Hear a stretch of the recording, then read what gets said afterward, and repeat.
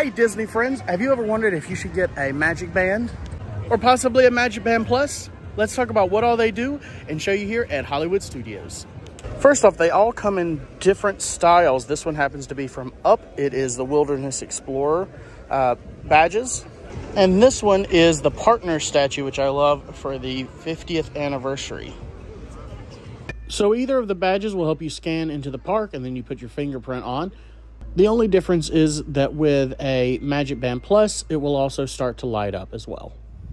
If you buy Genie Plus or Lightning Lanes, you can use these to scan into the rides. And sometimes you can wave at the 50th anniversary statues, and they may make a magical sound or do a voiceover. Or you could just stand there looking like an idiot waving, and Daisy thinks you're waving at her. Didn't get it. We all know Disney is cutting back a bit, but I didn't know it was getting this bad. Here's Donald and Daisy enjoying an invisible picnic. One of the most unique activities you can do with the MagicBand Plus that you cannot do with the traditional MagicBand is you can play these games at Hollywood Studios. As you can see here, it's syncing with my MagicBand.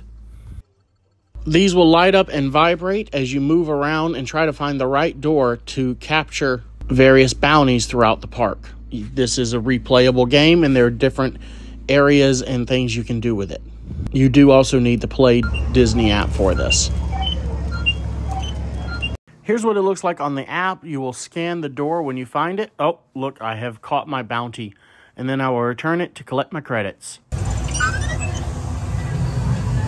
I see you found the first bounty. Not bad.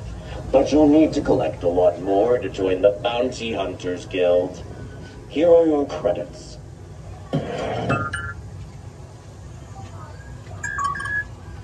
That voice sounds a lot like Bo and Yang to me, but this is what my wrist looks like after a week of wearing a MagicBand. The MagicBand Pluses do have to be recharged, but can be used for everything else, even if the battery dies.